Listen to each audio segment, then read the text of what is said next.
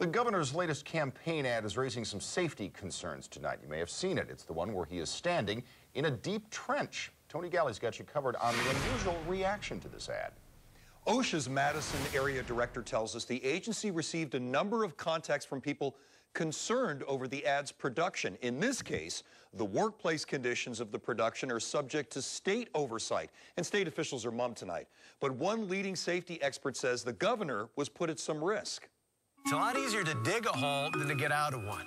The message of Governor Walker's latest political ad is secondary to the ad's setting for a national safety expert. It's a deep hole with vertical walls in bare dirt, and that's just a dangerous situation all around. Well, they got us in a pretty big hole.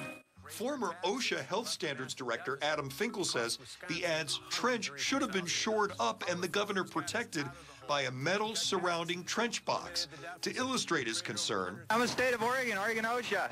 Finkel points to this video of an inspector warning a worker in a 20-foot hole to get out because the trench is poorly supported.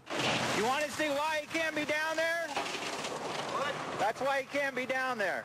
Finkel says whether in the Walker ad or in television commercials, trench safety is an afterthought. People just trivialize the real human toll of these accidents, which go on literally about one every week in the U.S. somewhere is a fatal trenching accident. We asked the Walker campaign for more info about the ad's production, but we have not heard back yet.